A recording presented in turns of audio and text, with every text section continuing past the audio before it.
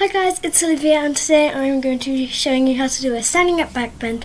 So yeah, let's just get straight into it. So obviously first what you want to do is just stretch. So as you see here, I'm just going to move you guys down onto the floor so you can see a bit better. As you see here, first I want you guys to try and do like arm warm-ups. Then I want you to do hand warm-ups, so like probably the most important.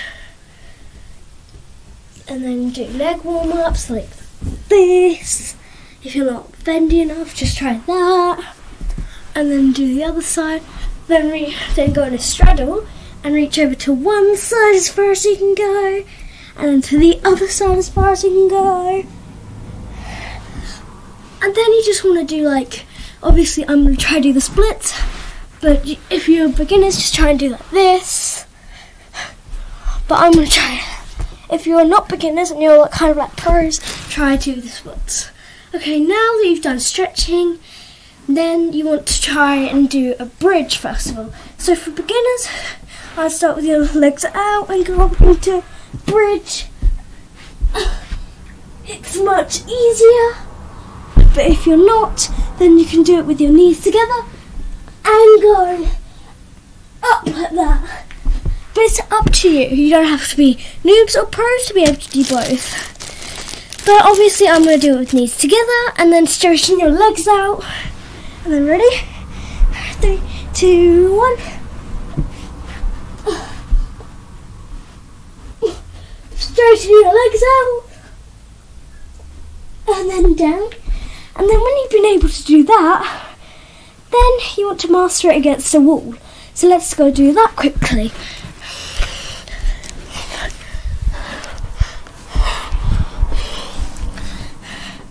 I'm just going to have to move this, guys.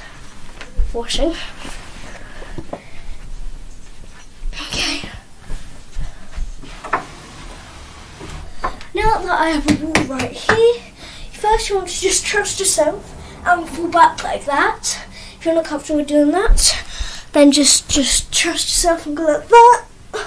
And then just walk down the wall, and then you're in your back bend.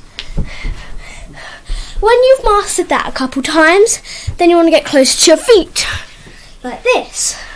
Just move you so you can see me out from bed. So I'm going to go like this time. Then go 1, 2, 3, 4, 5, 6. Then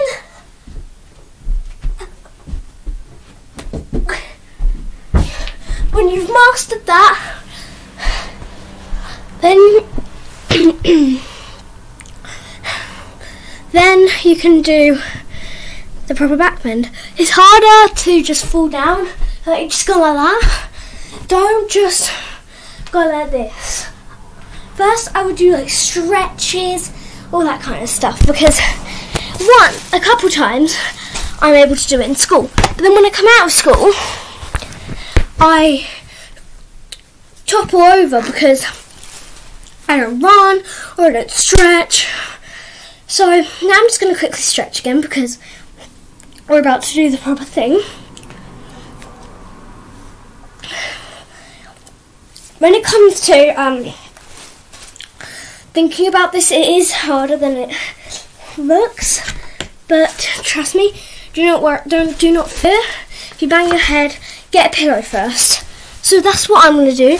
Normally I would get a pillow first, then do it, but if you guys are comfortable with being able to do it, then you do it straight away. You go for it. But I'm just going to put you guys down here so you can see a little bit better. So here's my pillow, obviously. I'm going to stand this far away, legs apart, and just put my hands up and trust myself. There we go. Now, then after you've mastered it with the pillow, then you want to move on to it without the pillow. So, yeah. After you've done it without the pillow, obviously you want to do it with the pillow. After you've done it with the pillow, then do it without the pillow. As again, legs far apart, hands up, and go back as easy as possible. And then yourself down. But anyways, that's all, and hope you guys learn how to do that. So this will hopefully not hurt you guys, but if it does, don't do it ever again because you're not flexible enough or you just don't trust yourself. But do not stop on your dreams. That's what I'm going to say. Bye guys.